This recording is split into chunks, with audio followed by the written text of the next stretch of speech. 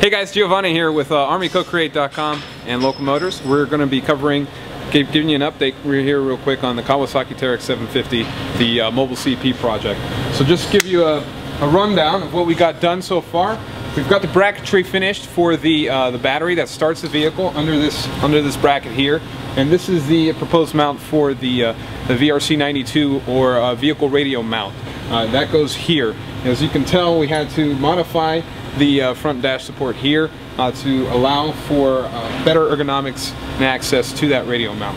In addition to that, we've Exponent is here today working on the wiring for the alternator bracket, and that goes in here. We've had to remove the cover. It goes here, and that bracket attaches here. The alternator is to the rear of the vehicle in this open space here. In addition to that, Carson covered the MOLLE panel and how this particular panel fits up here. There's going to be MOLLE along the dash surface and part of on the front hood support as well. Continuing on, we're starting to nail down the finalization of the hood over here. You can tell we've got that same modularity that we've worked out on the back part in the front as well. It's not as robust, but it's not supposed to be.